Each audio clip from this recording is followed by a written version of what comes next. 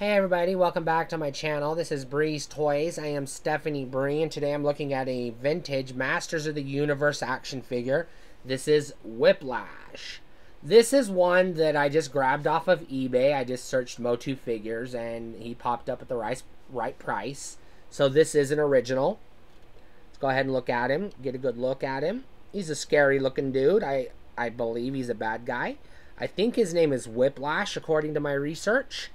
So let's go ahead and take a look at the figure and see if I can find his markings. Where do they have markings on these MOTU toys? I don't know if he has any markings. Oh, there it is.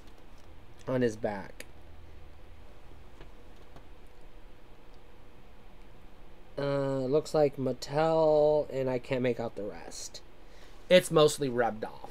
So he's interesting because he's got this squishy rubber head. He's got hard plastic arms and legs. Hard body. But he's got this squishy rubber tail too. That kind of flops a little bit.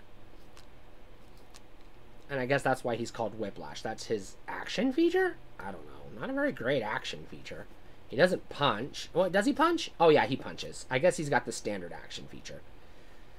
So, you know, pretty basic MOTU articulation. He can turn his head left and right, but it's a very squishy head. He can do the punch. He can go up and down, march on his arms. He's got the weird leg articulation that they all have, the little rubber band, so I got to be careful with him not to break him. He's got a scuff mark on his foot here you can kind of make out.